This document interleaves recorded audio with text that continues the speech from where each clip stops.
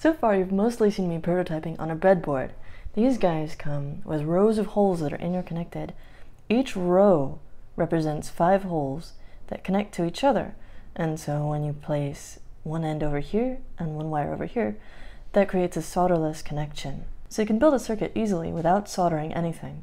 However, if you want to make a project more durable, we recommend switching to solder. On some breadboards, you'll also see outer rails. In this case, this entire line marked in blue is connected together, and the same with this one marked in red. These usually have markings to indicate power and ground.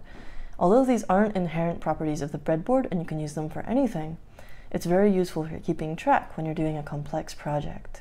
Once you're ready to make your project a little more permanent, that's where solder comes in.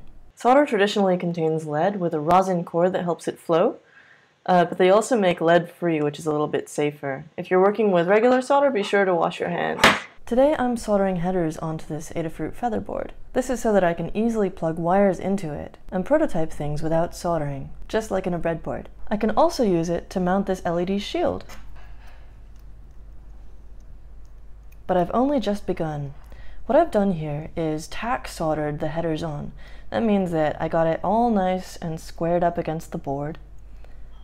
I set it on a table like that, made sure that the headers were on straight. Then I soldered on 1 pin in each row to hold the headers in place, because once you've got the whole row soldered, it becomes really difficult to get them off. And you'll have to use something like solder wick, and end up with a really messy board. My next step is to solder the rest of the pins in. I'm going to clip it into this third hand, which comes with a magnifying glass and 2 alligator clips to hold stuff together. I'm going to be clipping directly on top of the antenna of the built-in ESP8266 module, which I think will be okay, as long as I'm gentle. My soldering iron has a little bit of solder on the tip that helps me make good thermal contact. I'm going to snug it up against one of the pins and sockets, and bring in the solder from the other side. I add just enough to get a nice little cone of solder on there.